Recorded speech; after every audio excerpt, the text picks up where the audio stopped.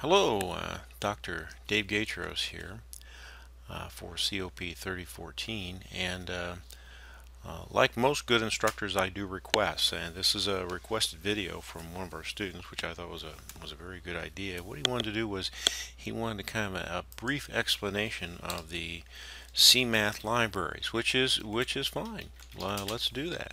Let me show you how to use the cmath library. First of all, what you want to do is you want to say include cmath up in the top of your program, and you want this at the very top so that not only your main routine but all your functions actually see the library too. They can use it. The next thing you want to do is whenever you use any of the cmath libraries, most of the time, and I say most of the time, they're going to need a double precision floating point number. Okay, so we're going to say double number here, and we're going to initialize it. Always a good idea to initialize it to 0. Alright. Now, I'm not going to spend a lot of time reading in or writing, reading in values. I'm just going to hard code them into the program so we can see how to call these functions. That's the most important thing. And I'm just going to demonstrate them in the main routine right here. The first one I want to show you is absolute value. Now, absolute value, what we're going to do is I'm just going to print them out and say cout the absolute value of, and we'll say negative 100, and we'll make it a floating point number, is, and here I just want to print out the absolute value. Now again, the function here can be used to any place where a double precision floating point number is needed or can be used. I'm just printing it out to show you what's the results of it. How you call it is you say ABS, and that's absolute value, and you'll see here right here that it is double X, means that it's in the math library and it needs to be a double floating point number, or the thing inside of it needs to be cast as a double floating point number. Okay, so we're going to put in there, we're actually on a hard-coded 100.0, okay, and in down, and we will build that, build solution. Oh, wrong direction, made a mistake.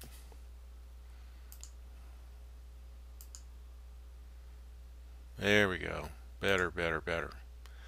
And I leave my errors in here. You'll notice that whenever I do a lot of these videos, I leave my errors in there. And it's important to do that so that you can see what errors are made and how to correct them. Okay, we're going to start with that debugging, and you're going to see, okay, the absolute value of negative 100 is 100. Okay, so that is absolute value. Let me show you another one here that's actually kind of handy that we'll use in the future, and it's called POW. Okay, and POW is raised to the power. Okay, so we say 100 raised to the power of 4 is, and we're going to show you how to call that, and that is called POW, P-A-W. So what we're going to do is we're going to give it the number POW, and in any place here that I'm using hard-coded values, you can put variables or even constants. So POW is, what we want to do is 100 here, okay, and then 4. Okay, now it's going to give me a little error right there, and I'm going to go ahead and correct it.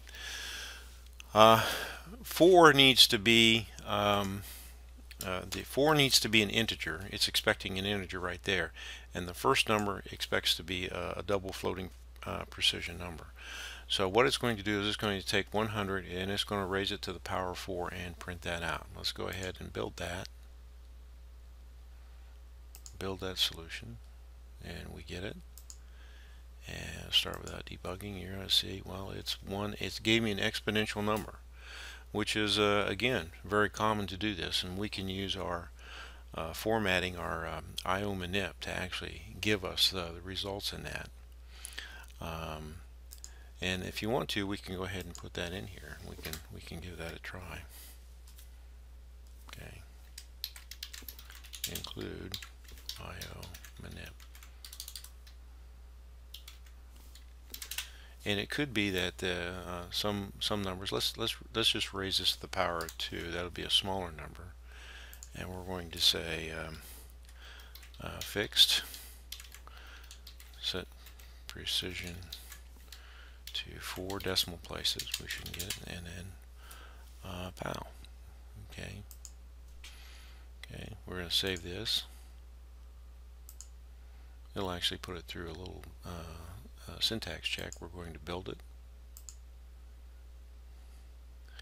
and we're going to start without debugging, and you'll see, okay, there it is, precision of 4. Very good. So that's POW. Very, very handy little routine. Okay. And there, the math library is quite large. It has a quite large number of values in it. The next thing we want to do is a natural log.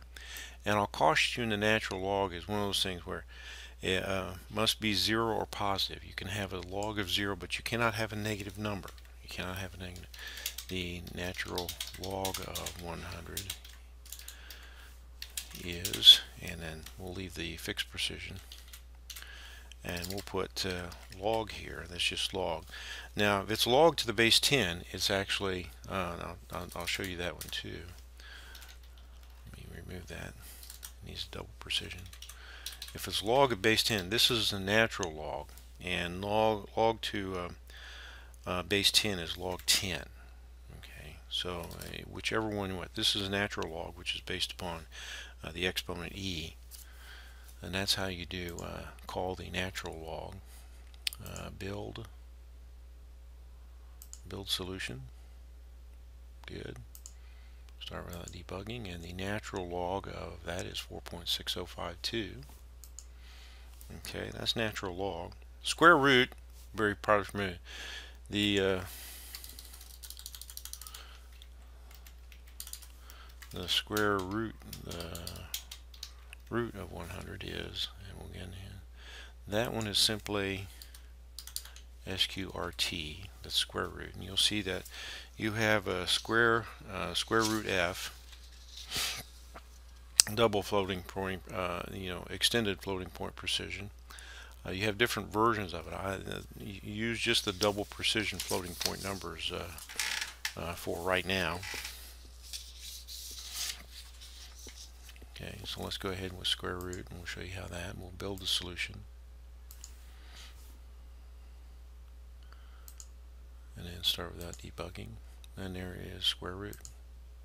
Okay, we have all of our different other functions. For instance, we have cosine, sine, tangent, arc cosine, arc sine, arc tangent. Arctangent 2, which is the tangent of y over x. We have the ceiling, which is the smallest floating point integer greater than or equal to x. We have all kinds of other functions that are inside of the math library. So what I want you to do is just give these a try. Cube, we don't need, there's not a cube. You can call POW if you want to. You can use POW. Somebody else asked me about the inverse of a number. Again, the inverse and square root, those kinds of things cannot be less than 0. Inverse cannot be 0. You have a negative number, it just can't be 0. You don't need an inverse function of a number. Let's say inverse 100 over 0. Then all we really do there is 1.0 divided by 100.0. Now, let me caution you here too. Common thing to do is just to make this 1. It will work, but it's a very bad programming practice. What you want to do is you want to make everything consistent. You want to make sure that that is a 1. Now, let's say that I want to leave it a 1. What I want to do is to make this really correct, I want to cast it as a double.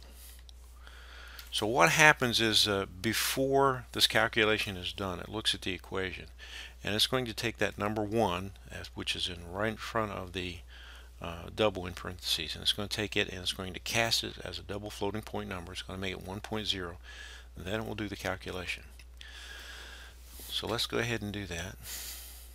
Build solution.